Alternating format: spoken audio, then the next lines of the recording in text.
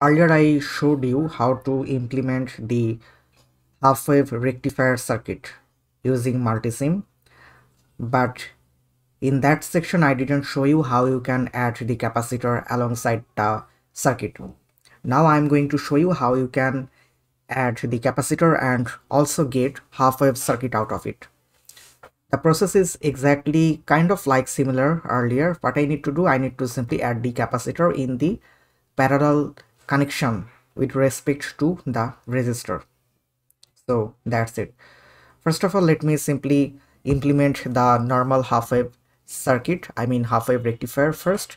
So first of all, I need a AC power source, and then I need a diode 1N4007 diode. Then I need a resistor rated here, and now I need a capacitor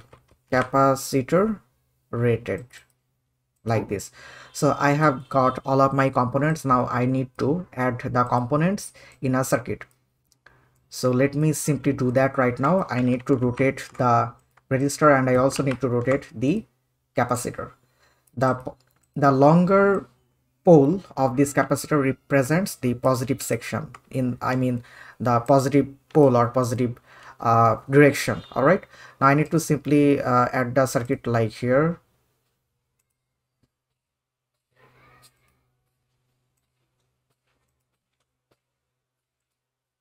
And now I need to make sure to add this capacitor in the parallel connection with respect to this resistor, like this. And I need to change the RMS value, let's say 3.54, and let's say the frequency is somewhat 1000 hertz. If you can't understand how I change the values in the RMS values and the frequency, make sure to change the previous content where I explained these. All right, and now I need to add oscilloscope. Let's say in channel A I want to get the input graph, so I need to add this beside this, or you can say in the same lines, the AC power source currently is, so like this.